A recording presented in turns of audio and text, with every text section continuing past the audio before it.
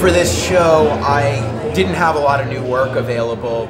but the Mocha show that's coming up, the Art in the Streets show,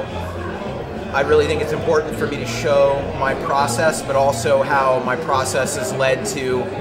art objects that I make now. And so a really direct way of doing that is to retire some of these old stencils,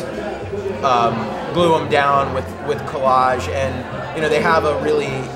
worn in, used look that's authentic because they've been used, but also I think it's beautiful as an art object in a painterly way as well. So I'm showing those here. They're mostly not for sale because they'll be reshown at Mocha.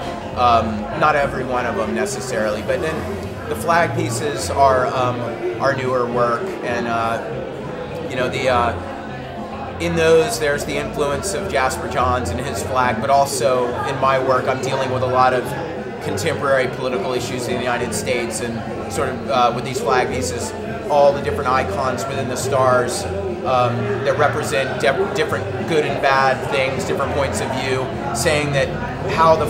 flag is defined is constantly in flux, and it's up to each American to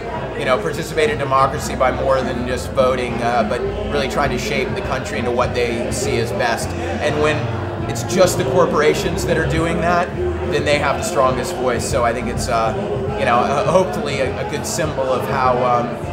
there's a cumulative effect in how issues end up being rendered.